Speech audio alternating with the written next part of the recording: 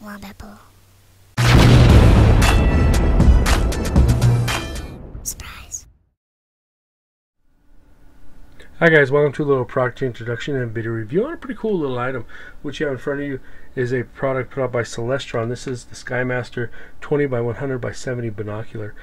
Now Celestron is a company that makes lots of telescopes. They actually do some spotting scopes and binoculars. This is my first pair of binoculars I purchased from them, and I've seen some different reviews on different sets of binoculars, specifically not this particular model, but a larger set and then a couple smaller sets. With those reviews, some of them ran the gamut of being really good and some of them bad. With this particular purchase, this particular set, I've actually found that they are actually a pretty decent purchase. Now, I've been looking for a set of binoculars, especially ones that have the magnification that these do, and they all run more than $100, in excess actually. Some not even, I mean, it's almost $1,000 I think for a couple different pairs. But with this, I paid $100 for a really decent pair of binoculars that have a high zoom capability. Now, the binoculars themselves are actually pretty decent in size. The weight is there. They have this rubberized coating. It's pretty decent, not too bad. It protects them a little bit more, I think. The textured feeling on them is okay. The controls are easy to operate and manipulate. You have your zoom right here, where you go ahead and push it all the way up. You're in your 20, go all the way down, and go up to 100x, and it's really cool. I like it a lot. For me, I was able to read a license plate at about 400 yards, so that's pretty decent. Now when you see, I'm going to go ahead and pop up a little video here.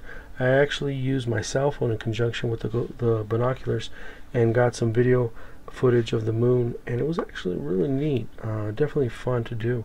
Now, one of the reasons why I went with the binoculars is because I wanted the mobility that they offer, and you can, do what you want with them, travel with them, take them with you. Granted, they are a little bit big. It did come with a little bit of a case here. The case is sort of flimsy and it's alright, not the best. I do utilize it a little bit, but because I do keep the mount that it came with for the tripod on the binoculars at all time, it doesn't allow me to always put them in this little case. So the case is okay. I'm not going to complain about it. You also get some little covers for the lenses on both sides. You can mount it up.